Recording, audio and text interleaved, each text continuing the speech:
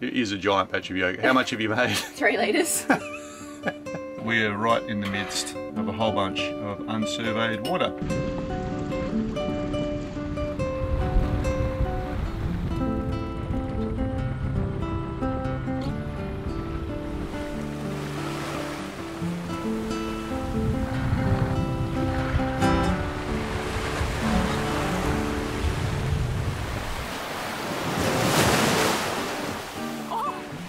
Welcome to Free Range Sailing.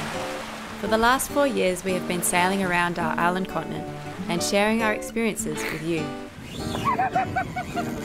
Yes, look at that. Sensational. After 9 months of hard work, we have just completed an extensive refit of our 50-year-old 30-foot fiberglass sailboat in Tasmania. Now we have a short weather window to close the loop and sail the 2,000 nautical miles home to Western Australia before the westerly winds of autumn return.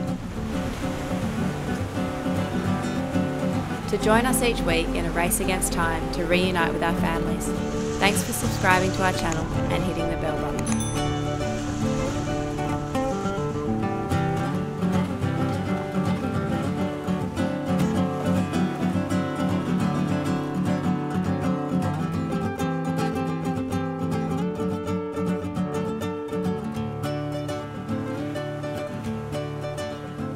After a couple of days' recovery anchored in stunning Door Island, it was time to pack up the boat, have breakfast and begin the next leg of our passage.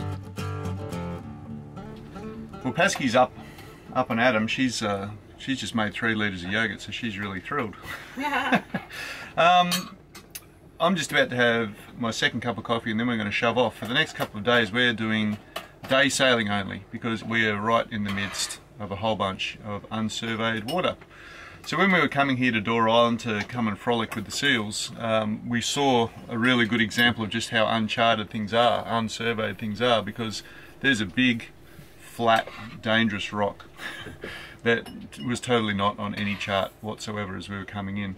So I've sort of vetoed the idea of any night sailing just for the next 2 days. So it's going to be quite pleasant, you know. We'll just do a couple of day hops. We've got 500 something miles to go. But we should be able to break it up so we don't have to do any more than, say, 48 hours at a time, which is kind of nice. So what we'll do is we'll hop along now. We're aiming to go to Middle Island and then Cape Le Grand.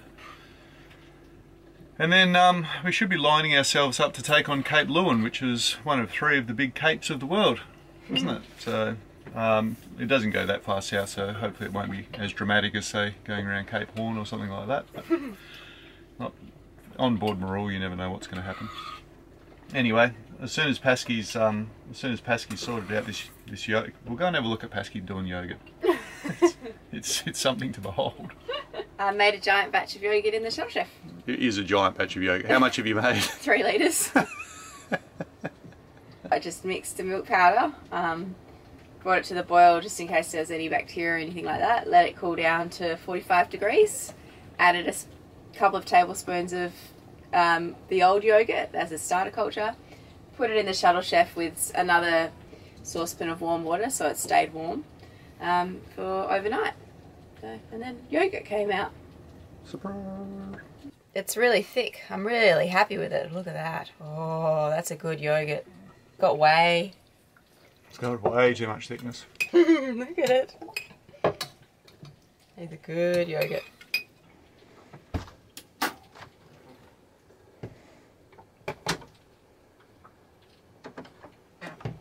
Ooh, there's breakfast in here.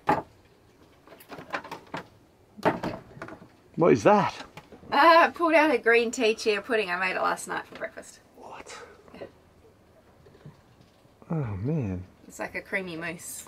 And what's in that? Coconut cream, matcha green tea powder, chia seeds, and a little bit of vanilla stevia. This is a pretty exotic boat.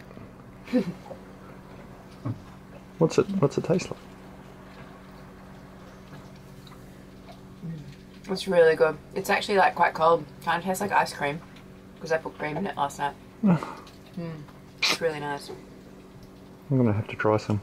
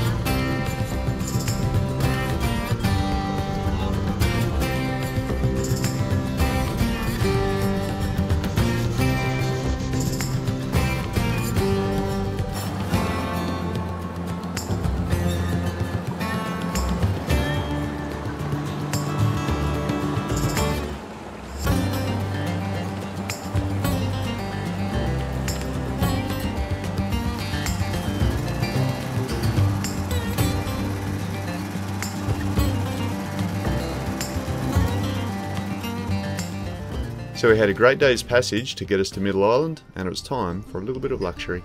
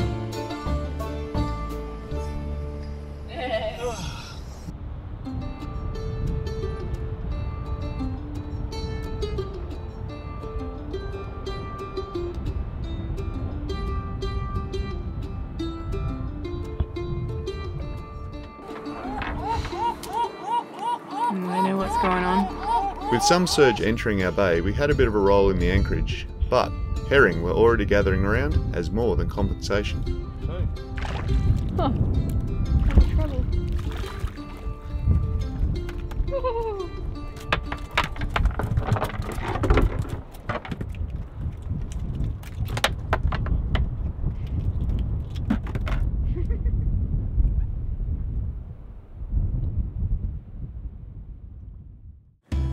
We would have liked to stay and explore, but we had to push on if we were going to make our arrival in Perth on time.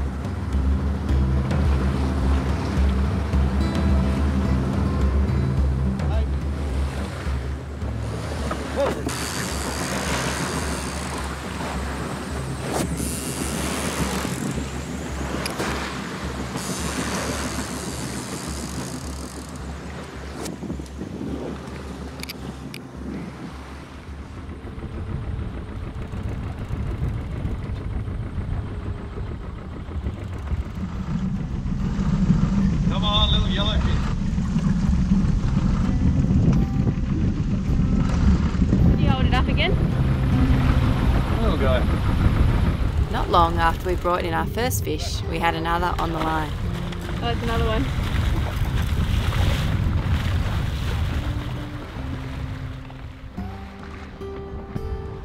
As well as great fishing, this part of Australia has some dramatic scenery, but plenty of hazards to be aware of.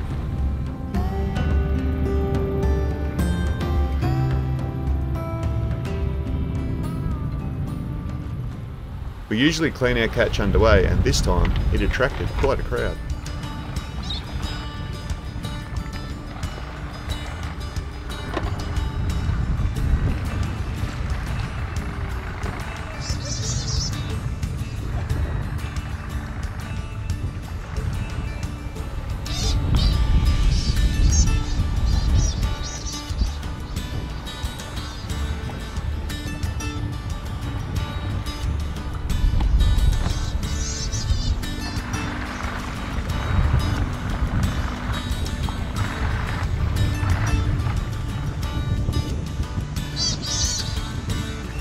Oh, he got him. Oh, that was a good score too.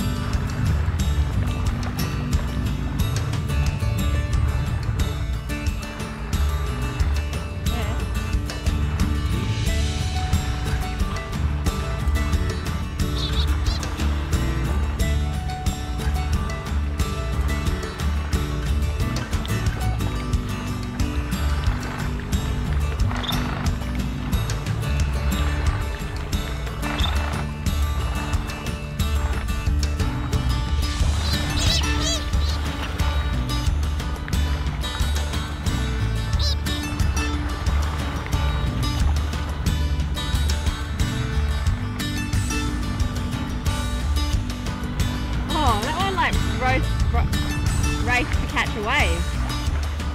They're amazing.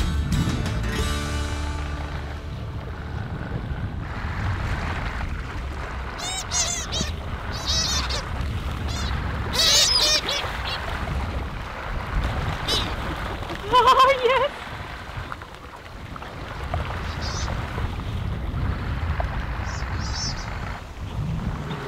When you look at our logo and you see that bird there that's flying, it's a shearwater. And that's our logo, our totem. And now you know why, because they are super cool. They free dive, they can fly, you know, they're great on the wind. They're better than on the wind than we are, that's for sure. And now we know they can surf. And they surf. And walk on water. Yeah, they're another type of Jesus bird. So.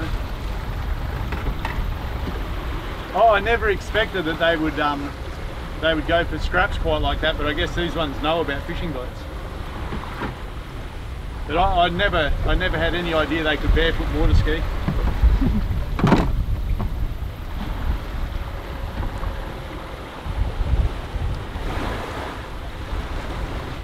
So there's our end product. As usual, just taking them off, trying to get that nice teardrop shape for sashimi. It doesn't have a strong smell. That looks like once we've chilled that down, that's going to be some premier food. So we've got a bunch of herring, we've got a really big calamari last night, and now we've got this frigate mackerel tuna. I don't know my southern fish very well. I know it's going to be tasty.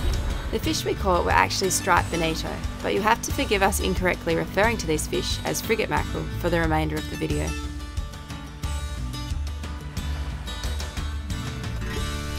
This has been a pretty good day. We had to motor all day yesterday, and if we had our preference, we would have just waited. We would have just waited till the wind had returned. But we've got to make miles. We had to get through the archipelago here of the Recherche in daylight hours, you know, because of the unsurveyed parts. Now we're into better surveyed areas, but it's still pretty close in here, so we want a day sail here as well.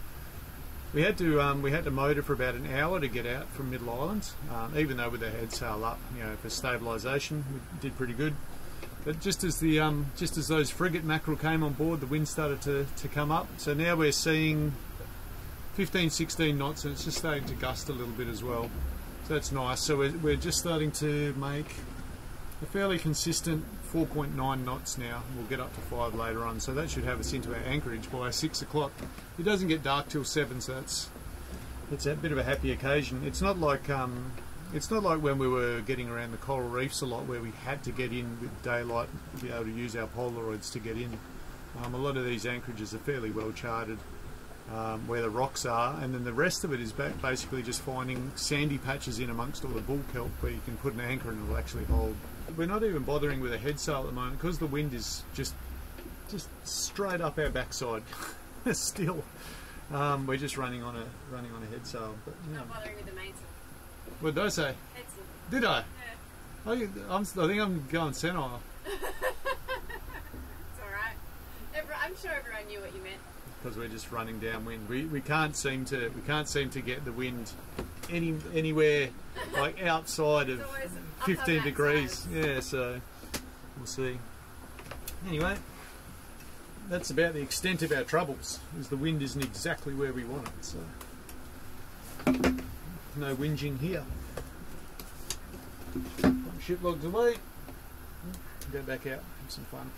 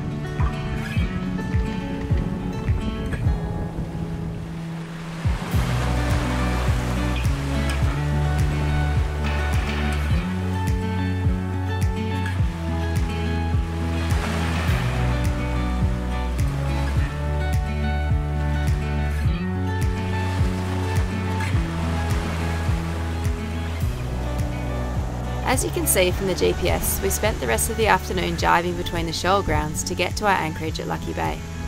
Fortunately, we were going fast enough that despite the extra distance travelled, it looked like we'd be able to drop the peak before nightfall.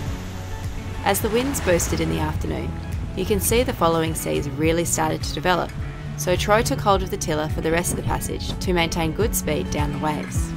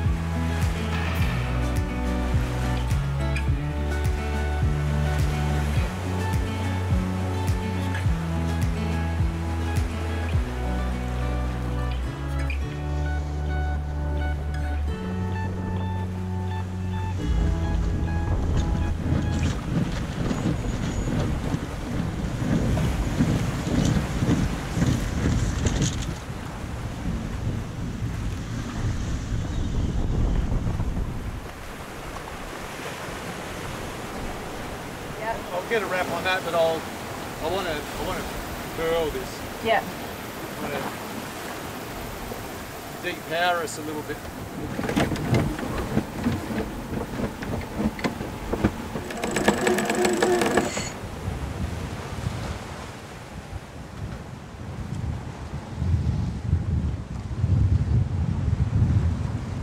Yes, I'm very happy to have a furled head sail.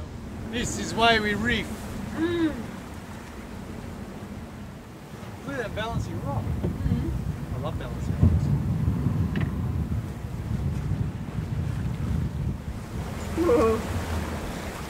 rocks. Unneeded.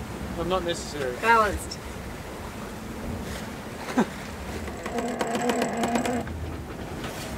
.2 knots.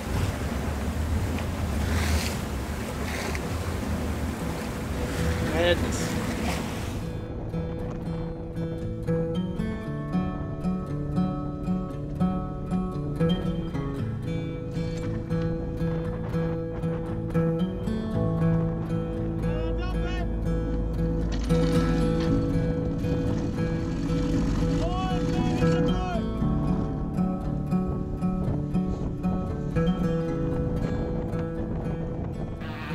Hungry. Here we've got the delicious, well, we didn't know it was delicious until right now, mackerel that we caught, frigate mackerel that we caught today, and we have it served up as sashimi. We've got some belly cuts and some shoulder cuts here. It's got a really nice mild flavour. It's blowing like crazy out there. That's our wind generator going and making us lots of power while we tuck into, I guess this is dinner, or maybe it's an appetizer. We might have more food because we haven't had much lunch today. So it was bled really, really well. It's got a beautiful sheen. It's nice and chilled. We got it cold quite quickly in the fridge. We put it at the bottom of the fridge. Yeah, and it's really quite delicious. Well, lots of people have said to us that they don't really like eating the smaller tuna, bonito style tunas and those little frigate mackerel type fish, but we definitely think they're worth eating. If you bleed them well and get them cold, they're really tasty, especially as sashimi. Bit of wasabi.